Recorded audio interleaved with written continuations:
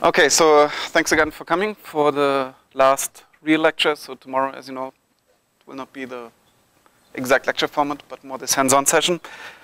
So today we are going to talk about simulations going beyond dark matter only. Yeah, so the last couple of days, we only discussed results and methods and simulation codes for dark matter only simulations, and that's usually a good approximation because if you take dark energy and dark matter together, it's just by far the largest component in terms of the energy density in the universe.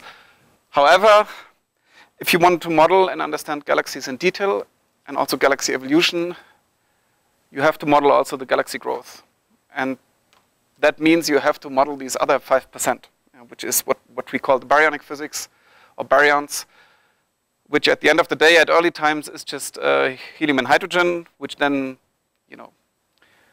as time goes on, cools, for example, and can form stars, and then it gets enriched through nuclear synthesis, so you get also heavier elements beyond helium. All these elements are summarized in astrophysics as metals. Yeah, so everything heavier than helium is actually called a metal. And all this happens due to structure and galaxy formation. Yeah? And so if you want to understand all this, you have to model this baryonic sector.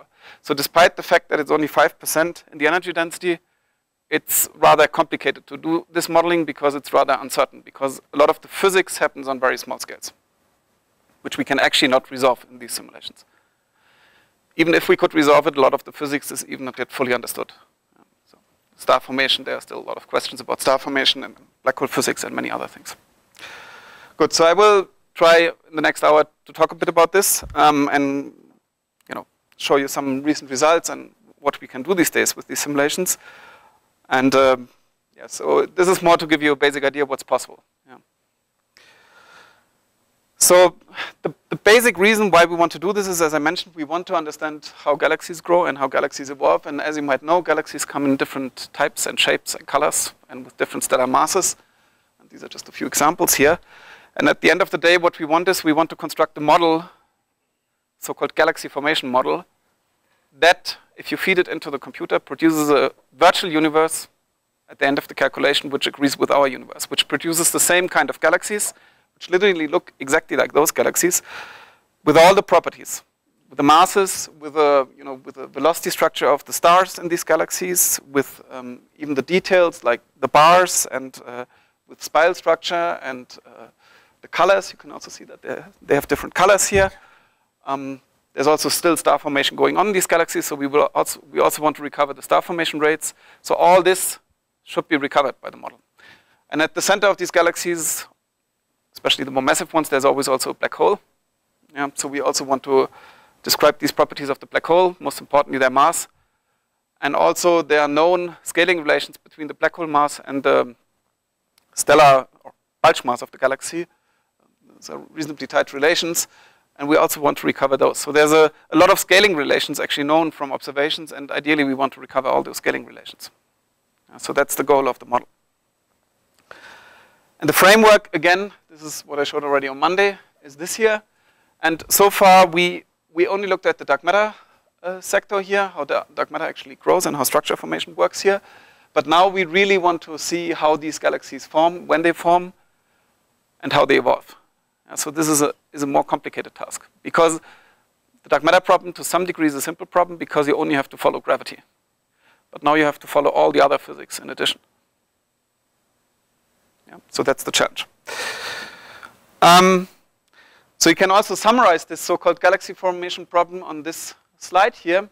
So what we discussed on Monday is actually with these so-called n-body simulations, we can derive a halo mass function, and that's schematically shown here. So if you take this axis here, this is schematically showing halo mass, and this is showing a number density. So maybe you remember the halo mass function was just number density on the y-axis, and on the x-axis the halo mass. And then, schematically, this is now here shown by this orange line. And forget about the dashed line here. What the black line shows is actually the so-called galaxy stellar mass function. It's not the halo mass function, but the galaxy stellar mass function. So as you know, and as we discussed during the week, every galaxy sits within a dark matter halo. So this dark matter halo has a mass, and the galaxy has a stellar mass, which is just the sum of all the stars in the galaxy in terms of the mass. And what you can see here is that these two functions, the halo mass function and the galaxy stellar mass function, are not just simple scaled versions of each other. It's not that if you have a halo of a certain mass, that 1% of that would correspond to the stellar mass of the corresponding galaxy or so. That's not, it's not a simple linear scaling or anything like that. But instead what you see is that towards lower halo masses and towards higher halo masses, you get a strong suppression, or a strong suppression of the stellar mass actually. As you see that this curve goes down here significantly towards higher halo masses and towards lower halo masses. And the basic idea, what's happening here is that this is the process what we call feedback. And so the physics behind that is that at this low mass end, you have galaxies which have rather, which are not very massive, the halos, so their potential well is not very deep. So if you have supernova going off in these galaxies, they can efficiently stop star formation in these systems because they can shuffle around the gas a lot. They can also inject a lot of turbulence and a lot of heat in the gas. So you can regulate star formation in these systems through supernova feedback. And so through the energy injection of supernova and also momentum injection. And that is what we call this feedback process. And that regulates star formation. And it avoids that these galaxies become very massive. And this is why this curve becomes here more flat compared to this halo mass function. Now, in principle, you could say that should also be happening here. But the problem here is that the potential well is much deeper because these halos are much more massive. So the supernova have only a certain amount of energy available, and you have only a certain amount of supernova in total available. So the energy is not sufficient to do much here. So what you need here is a different mechanism, and that's related to the supermassive black holes at the centers of these galaxies. So those accrete, and then as you know from E equals mc squared, you can convert this through accretion just actually to energy. And then this accretion process also injects a lot of energy at the centers of the galaxies. And this injected energy, which can be both thermal and momentum again, can also regulate star formation. So what that means is that at the massive end and at the low mass end, you have a regulation process for star formation.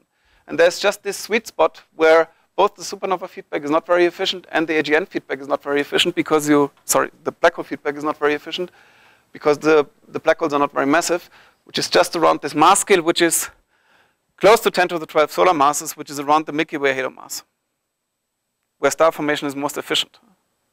If you go below that or above that, star formation becomes less efficient with respect to the halo mass. So this is what has been, it took a while to figure this out, and that's just a theory, but it seems to describe the data very well. Now the whole problem of galaxy formation is now, how do you model these feedback processes and how do you turn the orange curve into the black line? That is what your model has to do. So, or in other terms, how do you take this, which is the dark matter distribution or the backbone of structure formation, and how do you populate this with galaxies in the right way? This is an image from the Hubble Space Telescope, one of these deep fields, and the question is really, how do you get from here to there? Yeah, so this is what we want to try to do. And that's the main challenge. So how do we do this? Well, we need a few key ingredients. So there's a list of things that you have to do to make that actually work. So first of all, similar to the dark matter only simulations, you have to, of course, model dark matter and dark energy. But then on top of that, you have to model the baryonic physics. And as I said before, we have at the beginning the baryons mostly in helium and hydrogen as a gas, so you have to solve the gas equations. So specifically what we do here is we assume that this is kind of a perfectly inviscid gas, so it's actually treated not with the Navier-Stokes equation, but with the Euler equations. Yeah? So we literally solve the Euler equations for the gas throughout the simulation volume. Yes. In addition to this particle-based calculation for the dark matter that we discussed earlier this week. Yeah? But that's not all. It's not sufficient just follow the gas, because at some point this gas will cool and it will form stars if it becomes dense enough. And then you have to include all these other physical processes, and I come back to that in a second. So these are processes like the star formation, like stars that age, and also undergo nucleosynthesis and become supernovas. So you have to model also the supernova. Then at the centers of the galaxies, you have to grow these black holes. So all this has to be modeled, actually, to get the right galaxy population. So you cannot leave one of those away, because then you will not be able to match the observations, actually. Then ideally, you also want to have a very accurate and efficient numerical scheme. I will not talk too much about this, but that's rather important, especially if you want to do very large calculations. You want to have very accurate and efficient algorithms. And to really study a lot of galaxies, so it's not sufficient to simulate just 10 or 20 galaxies, because the surveys that we have these days, they cover millions of galaxies, so we also want to match the statistics somehow. So ideally, you also want to simulate hundreds of thousands or millions of galaxies in one go, essentially. And then at the end of the day, you get a mock universe, and to really compare them to observations, you also imagine that you put a telescope inside the simulation volume and make mock observations of the galaxies. And then you can directly compare with observational data and feed the synthetic data through the same pipelines as what the observers actually use. Yeah. That's the basic program. And that approach has been followed a lot over the last decade, or 2 decades essentially, so a lot of people have followed that program, and it has been very successful. Now this is an example of one of the more recent simulations from 2014. So what you see here is a movie zooming into the meta distribution at redshift 0 of the simulation. Yeah. So you see here always various things showing up. So this is now showing the gas temperature, and I will play this a second time to explain a bit more. Then you see the gas metallicity. So this is the distribution of all the heavy elements, heavier than helium. And then it switches to stellar light. So this is literally the stars that are simulated. And this is a galaxy which is kind of similar like the Milky Way, a bit more massive and a bit larger, but it's also a spiral galaxy with similar properties. And you see here on the left always the scale. Yeah? So you can also see the dynamic range, and now it zooms out again. So you just saw stellar light. Now what you see is actually the gas density. So this is this thing that we treat with the Euler equations. So the gas that's filling the box, and all these things are actually individual galaxies. Yeah? So you can see there are just many as we zoom out. And now we have a scale here of 3 megaparsec, and we keep zooming out, and at some point, it now switches to the gas velocity. So you can also see you get pretty high velocities of, in clusters of the order of many hundreds of kilometers per second. And then it will switch back to the dark matter, which is literally the backbone for structure formation. Yeah. Let me just play this one more time so you get the, if I can play it another time. Sorry. So this is actually taken from a box which is a 100 megaparsec cube. Yeah, and then you zoom in on one galaxy here, which has a extent of just a few tens of kpc. And even this individual galaxy is still resolved with a few 100,000 resolution elements. So it has an enormous dynamic range, these simulations. Yeah. So, and that's still kind of, well, we can do slightly better than this now, but 2014 or 15, that was the best we could do. And here's again this galaxy. And as I said, this consists of many, many stars.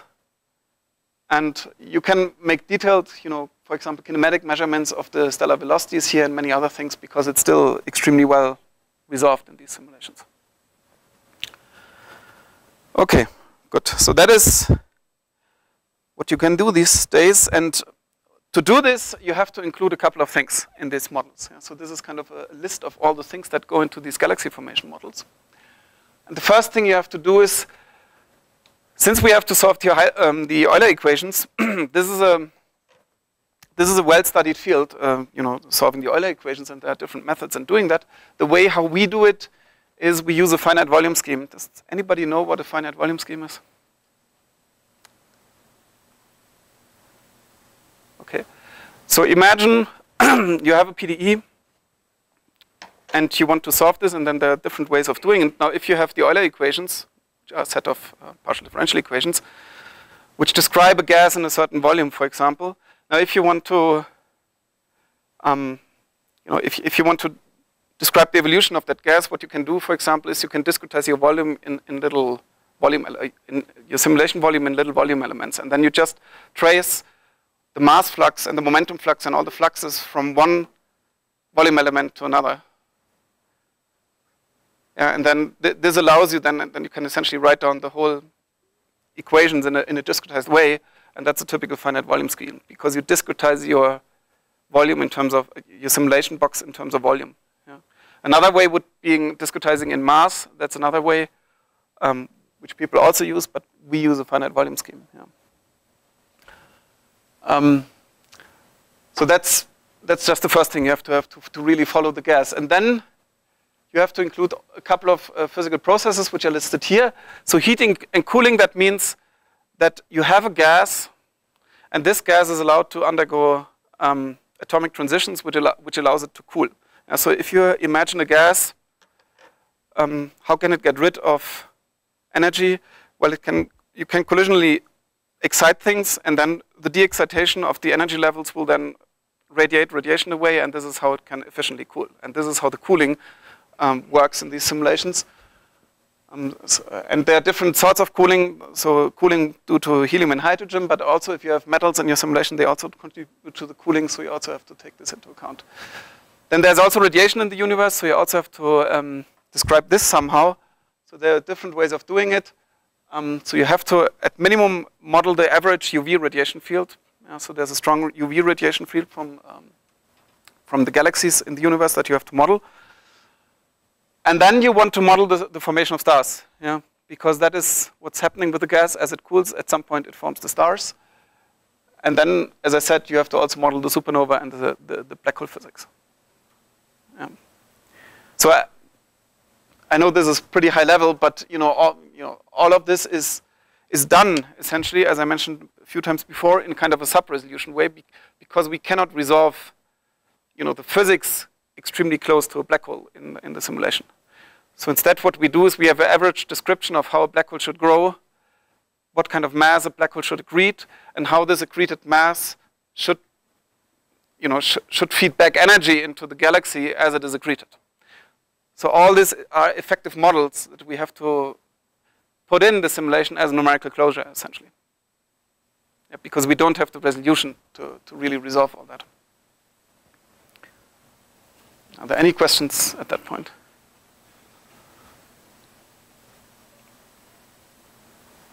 Does everybody understand what we are going for? We really try to model all these galaxy formation physical processes to really produce realistic galaxies. Okay. Good. And there are a couple of simulations that have done this, pretty big simulations now. And I just want to show a few of those. So this is, for example, the so-called Eagle simulation. What you see here is actually the full simulation volume, and I think this is showing the gas temperature here, so color-coded. And you also see some numerical parameters here. So this is the box size. It's a 100 megaparsec cube. Then you see the particle number. This is 2 times 1500 cube particles. So it's a 2 because it's 1500 cube for the dark matter and 1500 cube for the gas. Yeah. So that's just why there's a factor of 2 here. And this is this epsilon parameter that we discussed before, which is the softening. Yeah. And this simulation was done down to redshift 0. Yeah. So this is typically pretty expensive, but this was done down to redshift 0, which is the final time of the simulation. Another simulation which is much larger is this blue tide simulation. This has a much larger volume. Yeah, so this has already nearly 600 megaparsec cube. Has also many more particles. This has 2 times 7,000 cube particles.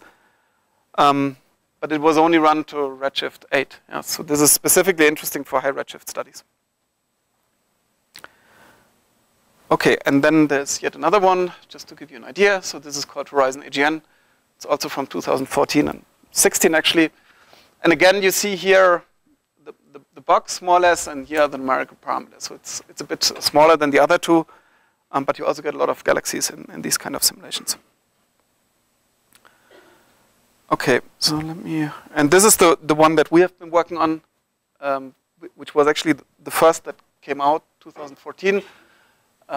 Where you can also see the numerical parameters here, and here in this image, on this demo image, you can actually see what you can do with these simulations. Yeah? So you see here, for example, in the background, the bluish stuff here, that's the dark matter distribution predicted by the simulation. Then the lower half, we show the gas density. Then here we show the temperature map of the gas for the full volume, the gas entropy, the gas velocity. And then you can also look at individual galaxies. So this is just 2 randomly picked galaxies, or 2 picked galaxies from the simulation volume. And you can also make annihilation predictions. So actually this circle here is a zoom in onto this massive cluster, and it's showing literally the annihilation signal of the galaxy. Yeah, so you can make a lot of things. Also X-ray predictions and many other things. So this is why these simulations are so useful, because you can predict a ton of things. So in fact, there's also a lot of people now working with these simulations to make LIGO predictions. Or LISA predictions, you know, there's a lot of things you can really do with them. Okay, so what do you get out of these simulations? Well, you get a lot of galaxies, because this is what you want. And this is shown here. These are all simulated galaxies. On the left, you see so-called, you know, as you know, disk galaxies, which are blue and star forming. And the right, you see this different type of galaxies, which are elliptical galaxies, which are typically reddish. You see that they are a bit more reddish.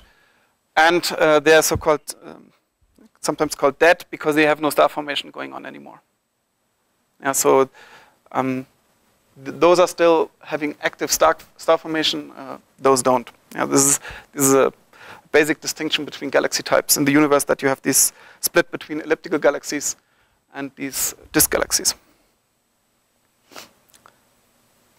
Okay, and also the other simulations got various types of galaxies. So this is examples from the Eagle simulation. This is from Horizon, and this is again from Illustris. Yeah, so all these simulations got very successful in producing all kind of realistic looking galaxies. Now you then want to test this a bit more quantitatively, whether this really agrees with the data, and this is then really where all these scaling relations and everything comes in, and that's kind of summarized in this plot here.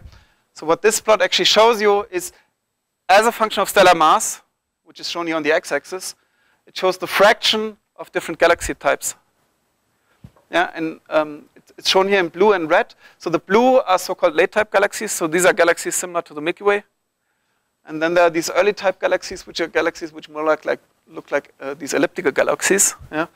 And what is observed or measured observationally is shown in these points here. Yeah? So these are just some observations, and you can see there's a trend, namely that as a function of stellar mass, the fraction of early types goes up and the fraction of late type galaxies goes down. Yeah. And a big challenge for these simulations has been for a long time actually whether this trend can be reproduced in the simulations. And you can see the solid line here is the simulation prediction, solid blue and solid red. And you can see that there's no perfect agreement with the data, but it shows the right trend. And this was the major thing of these simulations back in 2014, that it was possible to recover essentially that trend, which was not possible before. Yeah, let me maybe skip this. This is not too exciting. Yeah. Another thing you can do, and this is shown here, this is, these are images, mock images of the Hubble Space Telescope.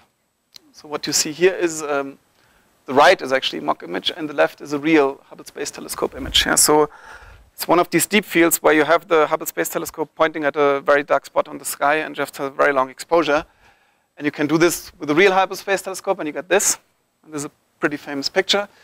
And you can do the same in the simulation and get that. And what you then can do, you can run a statistical analysis of the sizes of galaxies, the colors, and so on and so forth in that image and in that image, and convince yourself that this agrees reasonably well. So what that means is that not only the galaxy at a certain redshift, or the galaxy population at a certain redshift looks like the observed one, but also if you integrate this over multiple redshifts, you actually get the right population mix. So a lot of people now make these kind of mock observations, as I mentioned before, to compare also better to observational data. Any questions so far?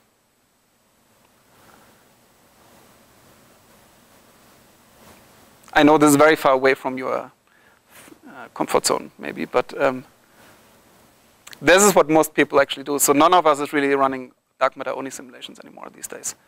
Yeah. So again, this is not what I do, but does the simulation take into account all the weird optical stuff like gravitational lensing and all the other stuff that makes it hard for us to actually take a picture from Earth? Yeah, there are people who, when they make the mock images, they also do gravitational lensing. Yeah, they have ray tracing algorithms to do the lensing on also in the. Yeah, yeah.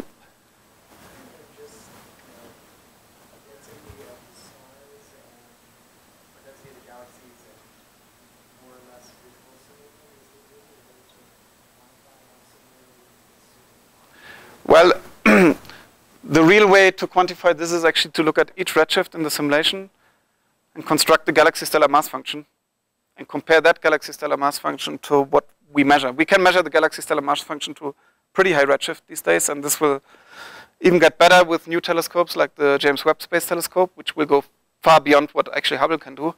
And that's the way how we compare. So we construct at every redshift where the simulation makes output, we construct the galaxy stellar mass function, and we compare that to what the telescopes actually measure, to see whether the galaxy density at a given mass agrees between the two. Any other questions?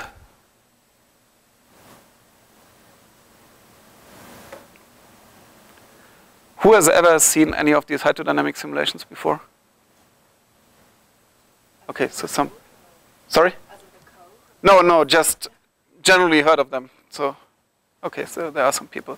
No, I mean, in the field of galaxy evolution, most of us actually spend most of the time on that. It's a very small fraction of people who still do only dark matter only. And I will show in a few seconds or a few minutes why it's actually not such a good thing to do dark matter only, because it has some limitations.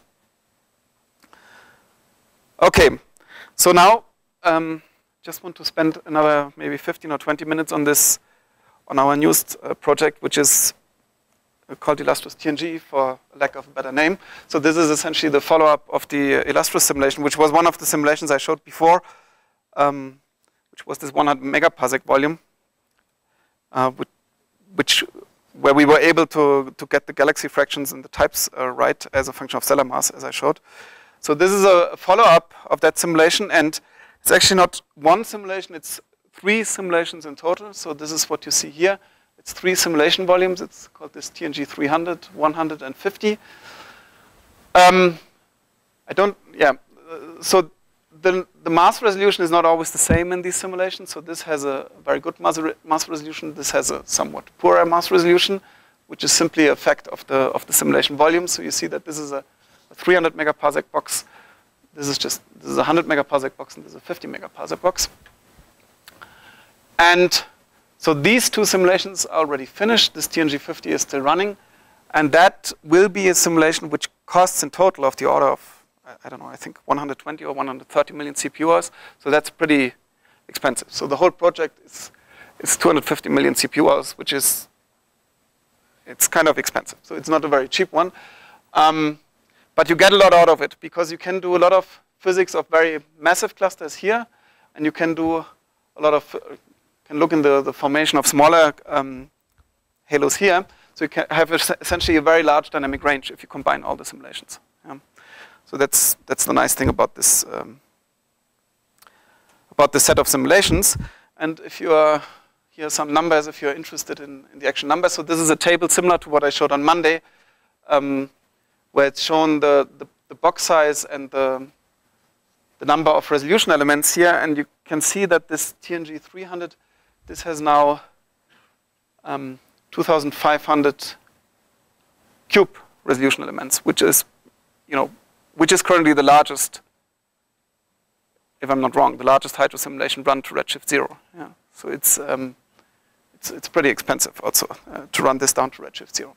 And then you see here also baryonic mass resolution, and you see again this epsilon here, which is this softening parameter that we discussed before. Yeah, so this is what we have at the moment. And the simulation has another feature which is shown in this movie. So this movie is taken from one of these recent Illustrious TNG simulations. And what you see is the gas again here. And it's again a time evolution. So the redshift is running here. And it's just a small subset of the simulation. It's not the full volume. It's only a 10 megaparsec sub-volume. But what you see here is actually color-coded is not the gas density or the gas metallicity, but in fact is the magnetic field that's frozen into the gas. So this simulation also, it's actually also the first of its kind that self-consistently traces on these large scales the magnetic fields. So I don't know how much you know about magnetic fields in the universe, but there is galaxies, you can actually measure the magnetic fields in galaxies and also galaxy clusters. There's a non-negligible magnetic field, and this can be traced now here. So for example, the white regions, these are of the order of 10 microgauss or so field strength. Yeah. So these are the 10 to 100 microgauss, so these are the largest fields we have in the simulation, and that's also in reasonable agreement with observational measurements. Okay. So that's kind of unique, because there's no other simulation that can do this self-consistently at the moment. Okay, good. So let me then maybe are there any questions before I come to some results? Yeah. The magnetic fields, it also seems like they follow these like strands. Yeah, they follow, yes, that's true. I mean excuse me, essentially how the magnetic fields are treated here, for the experts here, it's kind of an ideal MHD, ideal magnetohydrodynamics approximation, which means that magnetic fields are frozen into the gas, essentially. So that's a very good approximation for most of the plasmas that you have here. And this is why it also traces kind of nicely the filamentary structure here. Yeah. It gets amplified through shearing and dynamo effects here at the centers. And this is how the amplification actually works. Okay, good. Any other questions?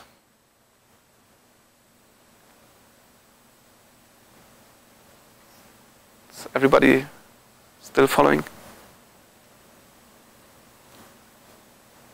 Okay, good.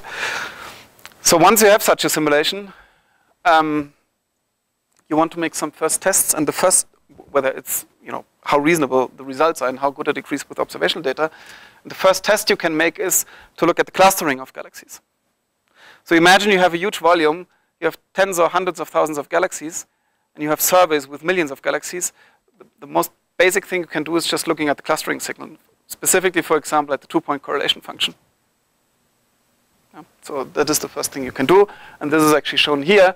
So in these 6 panels, the 2-point correlation function is shown in different stellar mass bins. Yeah, so the M star here is always the stellar mass of a galaxy. You see here these 6 panels that show this. And then you see in each panel a red line, which is the simulation prediction, and then the black points, these are actually measurements from observations. And the main takeaway here is, although this line doesn't go perfectly through the data, and by the way, the data has here no error bars because there's really an enormous amount of data available now. As I said, these are huge surveys which covers many millions of galaxies. So you can see that the line mostly goes through the data. There are, of course, regions where there's disagreement, but on average, this looks actually pretty good. So, and especially if you would compare this to earlier simulations, it looks much better than any previous hydro simulation. Yeah. So that's kind of a first test, which tells you that your galaxies are distributed kind of in the right way in this virtual universe. Yeah. So that's a very important first test that you have to make. Then you can go to kind of higher order things that you want to test. And the next thing is that even if you have the clustering right, then galaxies come in different colors, also not only in different stellar masses, but also in different colors. Yeah, so the color of a galaxy is simply the superposition of the color of all the stars. Yeah, you know the sun is yellow. There are stars of different spectral types, and the color of a galaxy is simply the sum of all the colors of the stars, essentially. And there's also a lot of observations or observational data available there. And so the question is, can you then recover these observational trends of colors with these simulations? And this is shown in these six panels.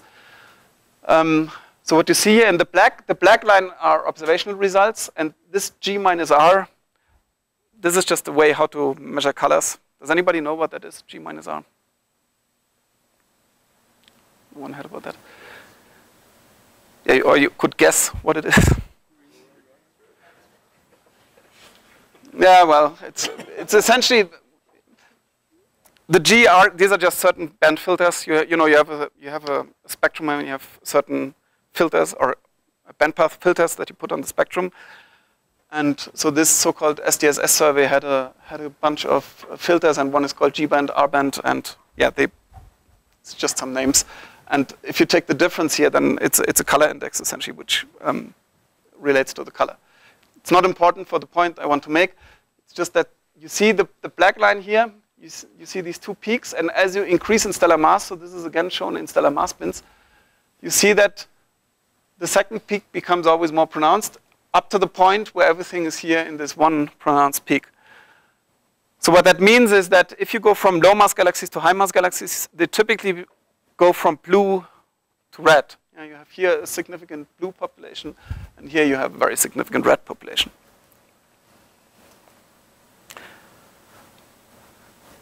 Can anybody, that's a difficult question, can anybody see why, what's the physics behind that? Why do they become, just in vague terms, why do they become redder if they become more massive? Bigger galaxies going to be older. Yeah, that's one part of the reason, yeah. One part of the story, yeah. It's also that in these bigger galaxies you have more massive black holes. And then the feedback from these black holes is stronger, and then it suppresses star formation more efficiently. And then you don't get new star formation. And the only way to keep a galaxy blue is if you have ongoing star formation. Because as you know, as stars age, they become redder, right? And the young stars are typically the blue ones. So this is why this whole thing shifts from blue to red. So this is observationally extremely well-established result.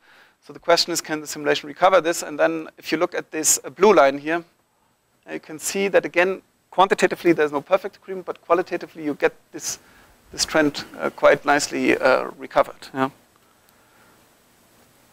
I should also say this is not particle physics. You know, we are not after 0.001% or what.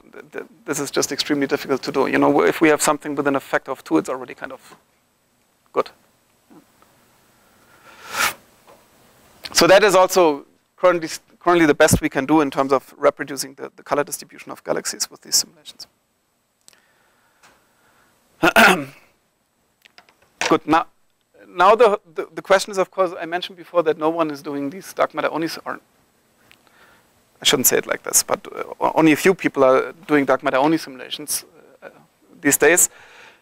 And the reason for that is not only that, or the reason why that's not a good idea in general, is that these hydro simulations, they also tell us that all these effects that are going on in the baryons, they have an effect also on the total dark matter and the dark matter distribution. So for example, if you imagine that a black hole accretes mass and then injects a lot of energy due to the accretion, then this will somehow move around, if it's momentum, for example, it will move around the matter at the center of the galaxy, and it will also, through gravity, drag along the dark matter to some degree. So the same is true for supernova feedback.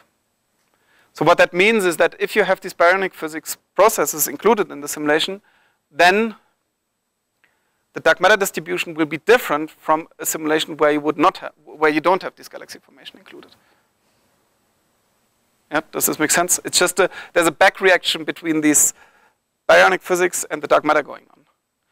And that's shown here on this slide. So if you just focus here on the upper left plan, so forget the other 3 here for the moment. So what you see here is actually matter power spectrum, or ratio of matter power spectra. And so you have the K on the x-axis, and then you have a P of K Fp divided by P of K dm. So that means P of K of the so-called full physics simulation, which includes all the galaxy formation physics. And dm only is a dark matter only, the corresponding dark matter only simulation, which has no galaxy formation physics. Now in an ideal world where the baryonic physics or the galaxy formation physics does not affect the dark matter and does not affect the matter distribution, this ratio should always be 1. So the logarithm should always be 0, so this should always be on this line here. However, if you look at the plot where there are a couple of different simulations shown, you can see that there are severe deviations imprinted. And this is exactly coming from these galaxy formation physics. And this is one of the reasons why dark matter only simulations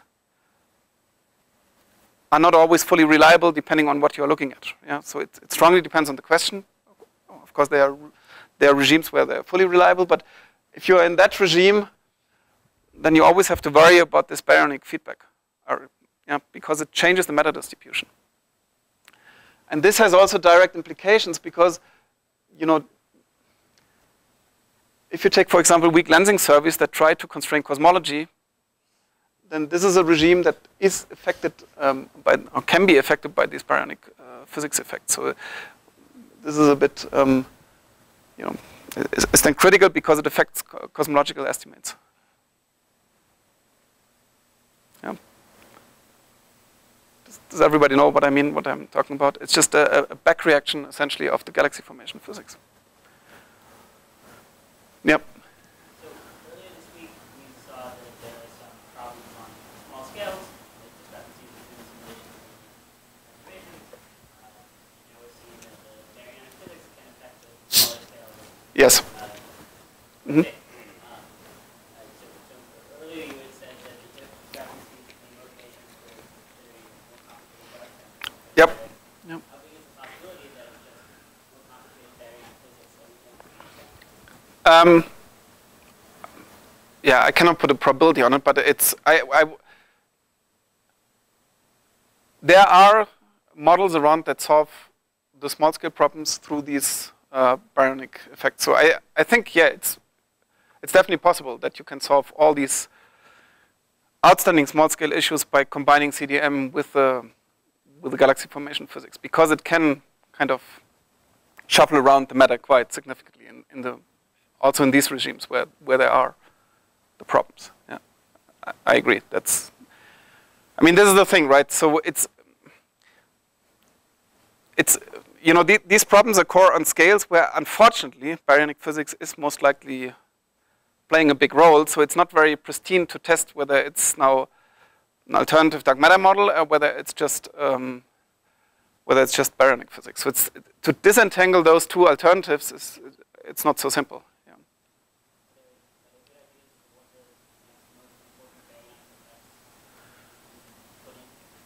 Well, for this issue that we discussed at the beginning of the week, where we talked about this course in lower mass halos, their supernova feedback is a very prominent process, and people have demonstrated for certain implementations of star formation and supernova feedback that they can create these cores without doing, warm dark matter or self-conducting dark matter or anything else. Yeah. They can create the same cores essentially just by having very efficient supernova feedback going on. The only issue with that is then, there are also other models that produce the same kind of galaxies which don't lead to that core formation.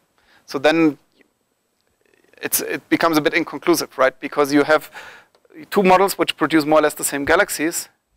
One model predicts that the dark matter should form a core, the dark matter halo should have a core, and the other model predicts it should not have a core. So, but the structure of the galaxy in terms of the stellar mass and the stellar properties, it look more or less the same. So that is what I mean. Well, the difference are in the details how star formation and supernova feedback are implemented.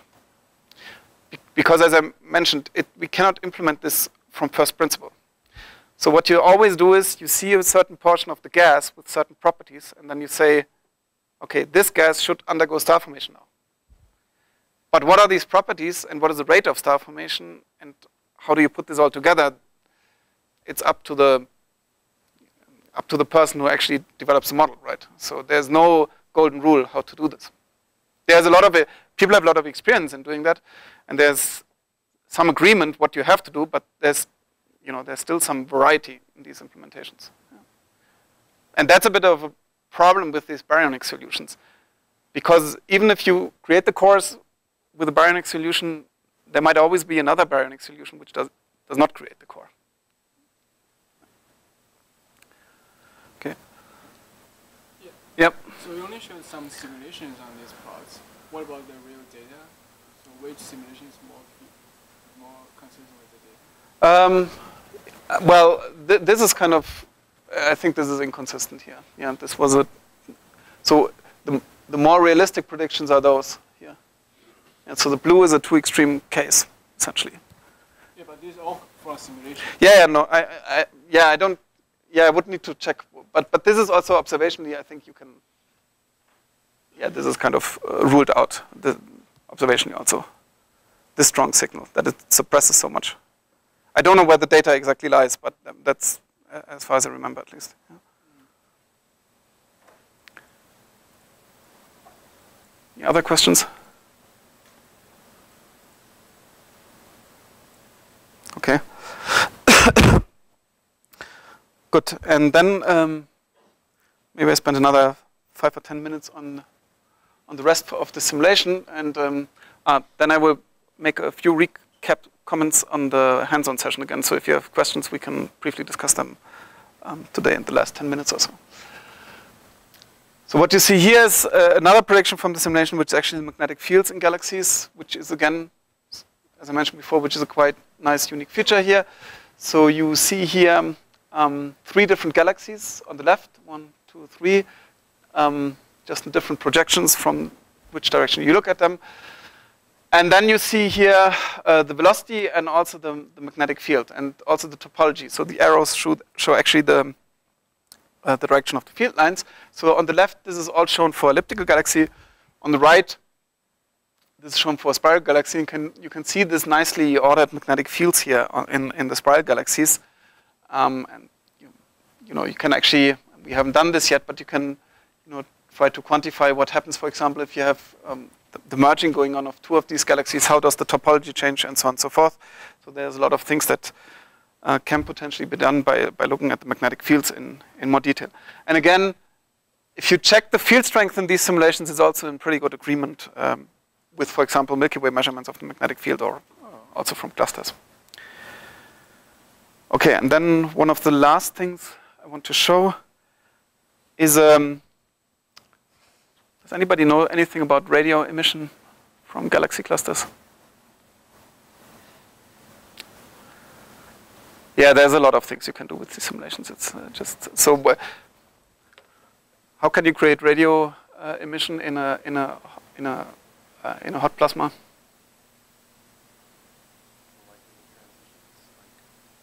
No, it's much simpler. It's a very simple process. So what's the simplest process that you can generate? Yeah, synchrotron, right. So how does that work, synchrotron emission?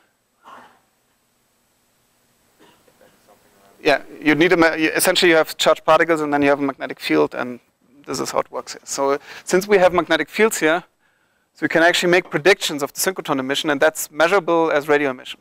Yeah? And there's a lot of observatories planned and ongoing. Some are shown here, like SKA, LOFA, VLA, and so on and so forth, which are very powerful to observe actually the radio emission from massive halos or galaxy clusters. And these are just mock observations taken from the simulation for 4 of these instruments. So what you see here in the background, the color coding is actually the X-ray emission, because the plasma also emits an X-ray. And then on top of this, you get this synchrotron emission where we show just the sigma contours here. And the nice thing then is that you can then correlate the X-ray emission with the radio emission. And there are well-established scaling relations there. So this is shown here in gray, and you can compare this in blue, which is the simulation data, compared to the simulation data. You essentially recover here the right trend. And you have to, to appreciate this fully is, there's so much physics going into these simulations. It's kind of amazing that, at the end of millions of time steps, so you get something which looks so close to the observed scaling relations. This sometimes is rather surprising, actually, because there's so many physical processes going on that it's really amazing that this works out. Okay, so I'll stop here because we can talk more about the hands-on, but are there any questions? I know this was very far away from your usual stuff, but I feel it's important that you see this, because otherwise you walk away and think all of us are doing only dark matter only simulations, which is clearly not the case.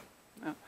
So there's far more going on beyond this dark matter only stuff. Yeah. So and this is, I only scratched the surface, but this is really what most of us are doing. Any questions? Since you mentioned Yeah, so I haven't worked much on 21 centimeter, but yes, you can, because we have neutral hydrogen also in the simulation, so you can make 21 centimeter predictions. And people are doing this more now with all these 21 centimeter missions coming up. And in fact, if you go to the archive, there are some papers based on this simulation that look into that make 21 centimeter predictions based on that simulation. Yeah, you can do it because there's the hydrogen is in the simulation. You just, yeah, that's possible, yeah.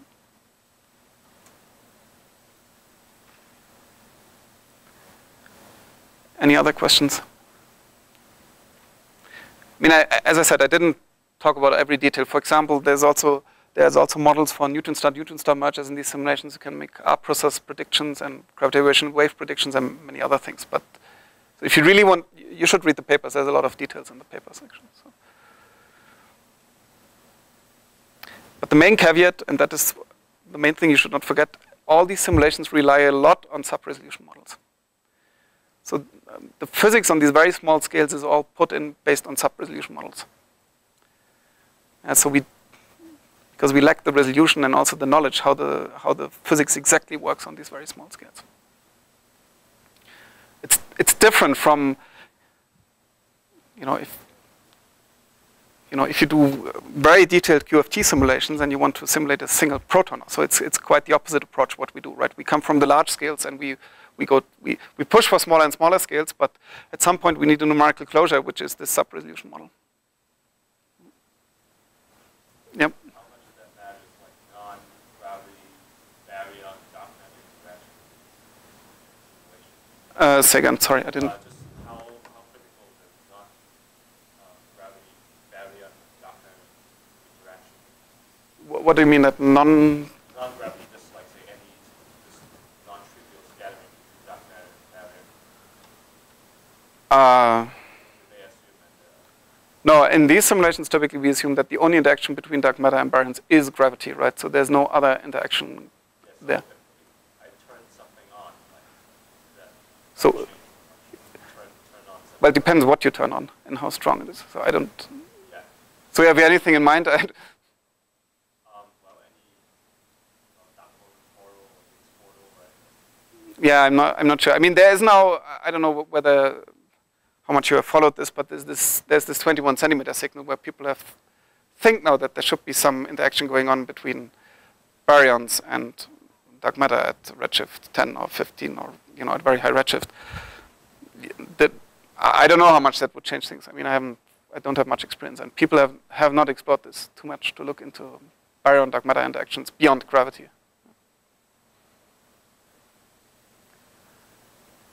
Any other questions?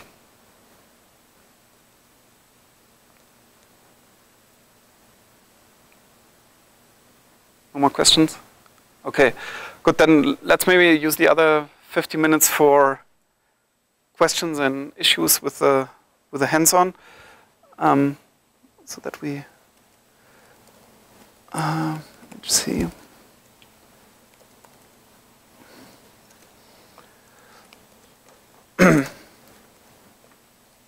So who has tried at all to do something? Oh, there's already a few people. That's good. So who succeeded? And who failed? I'm only talking about the compiling. That's the compiling. So who failed with the compiling? Who did not get the executable at the end of the day, which means running make, and it didn't work. So you all could. Okay. Not. Who? One. So what is the issue? Can't find the libHD5 7. I'm not trying to install it. Uh-huh. So in your case, what was the issue? I think also some kind of software has not been. Okay. So it should actually really only fail if some package is actually missing. Yeah. So, but did anybody have issues with the MPI, or? So the enable MPI for the fast Fourier transform, is that necessary? Or? If you install the FFTW or Yeah, install that, and then with the configure. So in the user's guide, it's telling me to put these options into yeah, then you should, yeah, then it's usually required, yeah.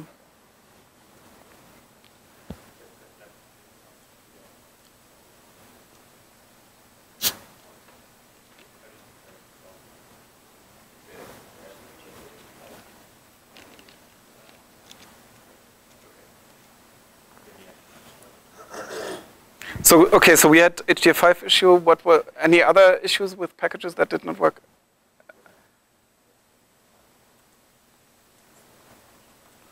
So all the others that tried it got the executable and could run make and everything?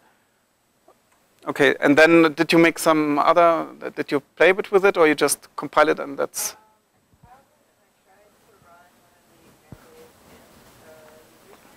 Mm-hmm. But just using some of the parameter files that were in the folder parameter files, but I got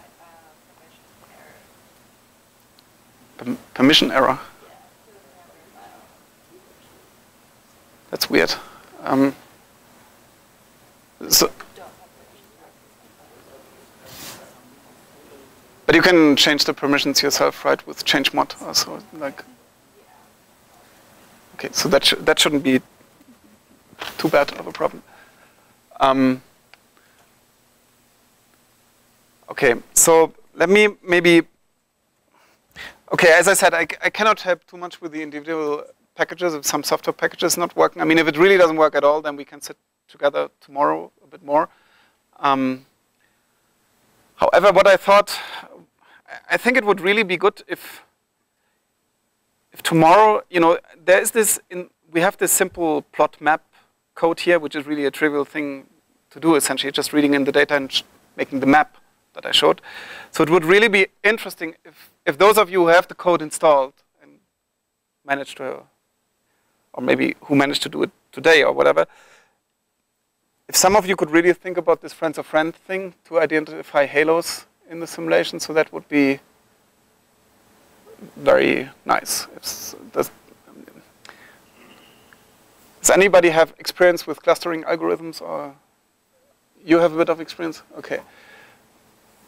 So if you have nothing better to do this afternoon or tomorrow morning or tonight, if some of you really want to sit together and try to code up a structure finding algorithm with the goal of finding really the halos in the simulation. Yeah. So what we want is you have all the particles in the simulation box, but they are unstructured. It's just the positions and the velocities. What we want is ideally a list of halos which tell us, okay, these particles with these IDs, so all the particles also have IDs in these snapshots, they belong to a given halo. And then we can plot individual halos, and we can also make density profiles of individual halos. And one easy, or one reasonably easy way to do it is really using a friends of friend algorithm. So if some of you feel to do something more challenging, then yeah, you should give this a try. I don't have an example code here for that, so it's also not required that all of you do this, but if you feel that you want to do something which goes beyond just plotting the data and looking a bit at the redshift evolution, that would be something interesting. Does everybody know what I'm talking about with structure finding and so on? Yeah. Okay. And then for the very ambitious people, once you have the structure finding and once you have the halo, you should make a density profile of that, and then you should fit this for the most massive halo in the simulation volume. Ideally, you should get an FW profile. Or you should at least see that it's reasonably well described by an FW profile. Yeah.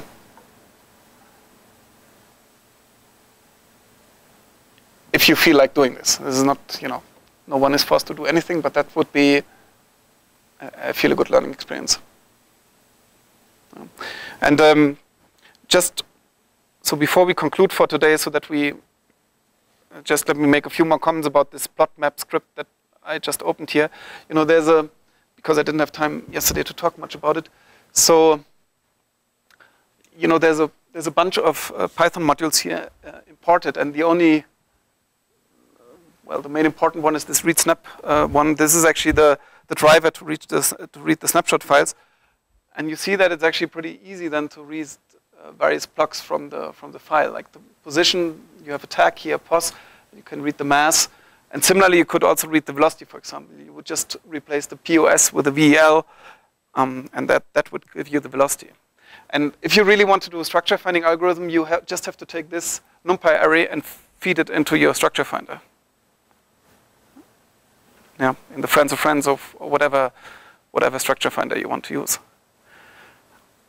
Yeah, so that's the basic idea. Yeah, and the rest is literally just plotting.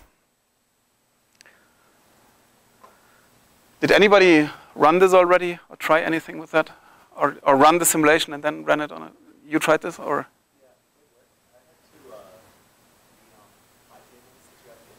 Ah. Okay, yeah, so there's, yeah, the whole thing relies on PyTables, which is the binding to HDF5 in Python, yeah.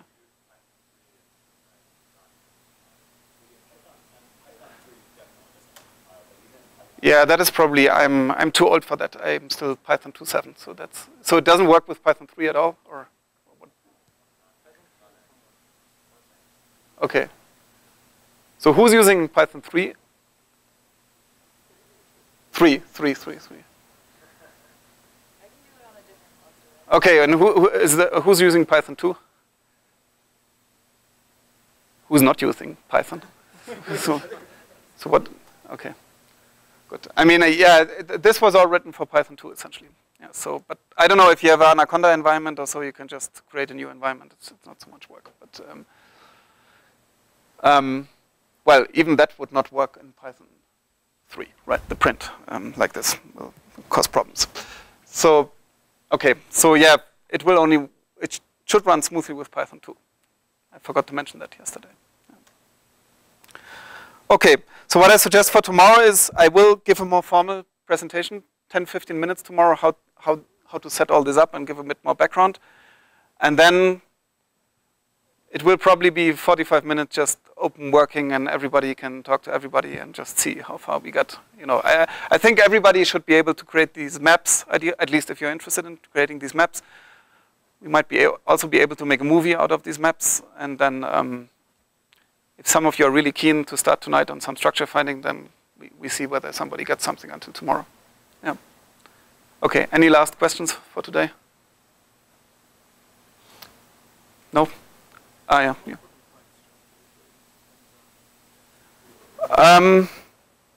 There's actually, if you Google friends of friends, cosmological simulations, that will pop out probably, you know, you will find a couple of papers that tell you how the friends of friends algorithm is typically applied. And it has to, because a friends of friends has only one input, which is a kind of linking length. And there's an ideal value for the linking length, which is specified in these papers that you will immediately find by Googling it. But it's yeah. Actually, when you implement the algorithm, just keep the linking length free. I can tell you what linking length you should use, but keep this parameter, free parameter in your algorithm. Yeah. I mean, that's the only parameter of the algorithm, essentially. Okay, anything else? Okay, good. Then thanks again, and see you tomorrow then, yeah? Okay, bye.